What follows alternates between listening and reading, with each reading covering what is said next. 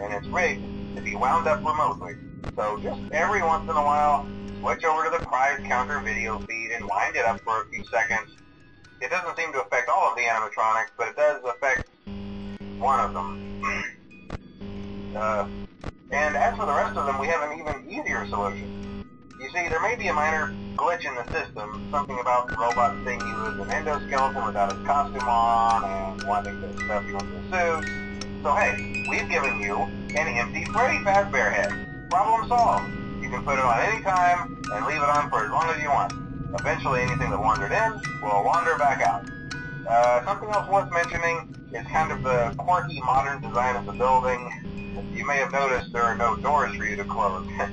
But hey, you have a light, and even though your flashlight can run out of power, the building cannot. So don't worry about the place going dark. Well, I think that's it.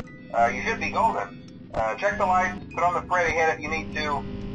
Keep the music box wound up. Piece of cake. Have a good night, and I'll talk to you tomorrow.